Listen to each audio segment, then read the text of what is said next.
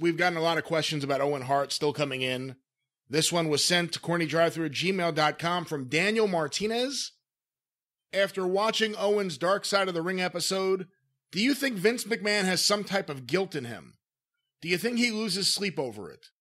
After seeing that he didn't even have the balls to tell Martha that Owen was dead, and then countersuing her, I think there's a dark side to him.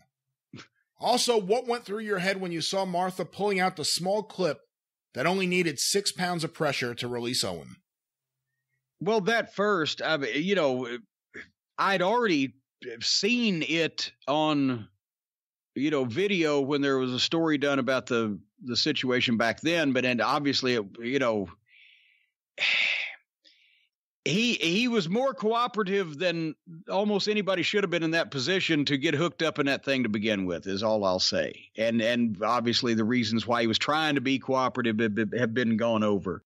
I don't think Vince loses any sleep over anything, except he told a magazine interviewer one time, he said, "I believe I will die a very, very frustrated man because there will be so much more that I want to do."